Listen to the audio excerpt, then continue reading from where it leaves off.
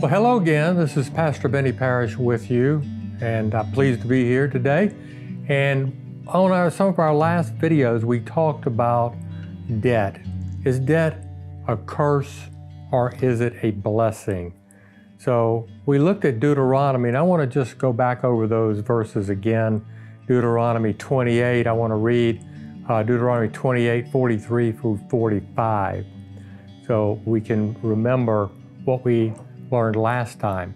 The stranger that is within thee shall get up above thee very high, and thou shalt come down very low. He shall lend to thee, and thou shalt not lend to him. He shall be the head, and thou shalt be the tail. Moreover, all these curses shall come upon thee, and shall pursue thee, and overtake thee till thou be destroyed, because thou hearken not unto the voice of the Lord thy God, to keep his commandments and his statutes which he commanded thee this day. So we find here again that the scriptures in Deuteronomy place debt in a position of being a curse and not a blessing. So I want to look today at some other scriptures, just a few, and then we're going to talk about how do we get out of debt? What is the procedure? You know, when I was about 35, I was in debt, not bad debt, but I mean, I had debt for a house and different things, and the Lord told me, I don't want you to have any debt. So I had to learn how to get out of debt. That's what I hope to do here today, is give you some scripture and a 10-step process that you might want to consider to get out of debt. But let's look a little more at debt. And I want to read you out of Proverbs 22, verse 7. And it reads, "The rich ruleth over the poor, and the borrower is servant to the lender." So we don't want to be a servant to a bank. We want to be a servant to God. So how does the world really get us in debt? I'll tell you, one of the things that is happening throughout our country is what's happened over the years is that inflation has risen faster than your wages have for many of us. And when that happens, if you continue to spend at the same level and the price of everything goes up, but your wages don't go up at the same pace, then what happens is you have to borrow to maintain that same standard of living. So this is how the world really wants to put not only governments, but individuals and states and anybody they can into a debt. You know, we really should owe only one debt, and that debt would be the debt of love. So I want to read you Romans 13:8. "Owe no man anything but to love one another, for he that loveth another fulfilled the law."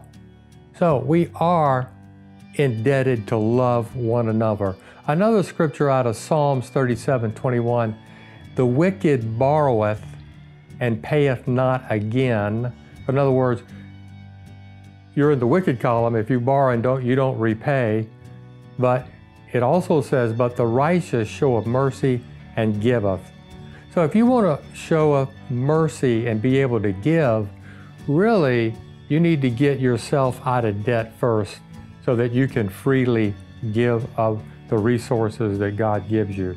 So here are the 10 steps to get out of debt.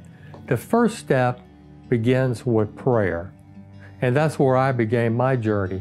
I said, "Okay, Lord, I don't know anything. So tell me what you want me to do step by step to get out of debt." So I began to pray, and I began to get answers from God. And it didn't all come at one time. It just came step by step. Here are the things that I want you to do to be completely debt-free. So The most important thing to do is pray throughout the whole process. Now, number 2 is to decide which debts to pay off first. They could be credit cards, they could be car loans, they could be student loans. When you get those things cleared up, you might want to start on your home equity loan. You may have medical debt. You may want to accelerate your mortgage when you get to the end of this and pay your house off. So you want to go through a process and decide. And I find it very encouraging that you pick some of the smaller debts and pay them off first to kind of get on a roll. And then once you get these smaller debts paid off, that gives you more money to concentrate on the other debts that you're looking at. So number 3 would be to control the use of plastic. In other words, if you're going to use plastic, then you must pay it off each month. You cannot roll debt over on a credit card from month to month. The interest rates are too high. It just won't work for you. If you can't do that, and if plastic encourages you to buy more than what you really would buy if you were using cash, probably the best thing for you to do is to cut up your credit card and don't use it anymore. So control the use of plastic was number 3. Number 4 is to be content with what you have right now. Be content with what you have right now. That's very important, because if you can do that, that will encourage you to do number 5, which is accumulate no new debt. Accumulate no new debt. So in other words, as you're paying it off, don't get off track and find, oh, I just gotta have this. No, accumulate no new debt. Number 6, to accelerate the paying off of debt, is consider earning additional income, maybe a part-time job for a while. There's all kinds of ways you can earn additional income. One way that you can earn income is to sell what you're not using. In other words, look at everything that you have, and if there are things that you're not using anymore, sell them. Take that money and pay debt off with it. We all accumulate things over time that lose their glimmer, and we just don't use them anymore. So that is a good way to keep your debt down and to accelerate getting out of debt. Number 8 is to consider a radical change in lifestyle. Why? Well, because you may want to reduce your expenses. And that's one of the things I did when I started my journey, is God asked me to do, is to sell my house and to move into a house that was a lot less expensive and just rent for a while until I could accumulate enough money to go back and buy a house and pay for it. So you can do that. Now, number 9 is you need a budget. If you're married, this is really important. You and your wife, it's important whether you're married or not, but it's important if you are married that you would sit down with your wife and the two of you would decide together as one unit how you were going to spend God's money. It's not your money, it's God's money. You need to realize that. So you need to make a budget to see how you're going to spend God's money. And when you make the budget, it has to have a surplus at the end to start paying off the debt that you may have accumulated over a period of time. And the last one, number 10, is after you build this budget, you must not give up on the budget. You must stay on the budget.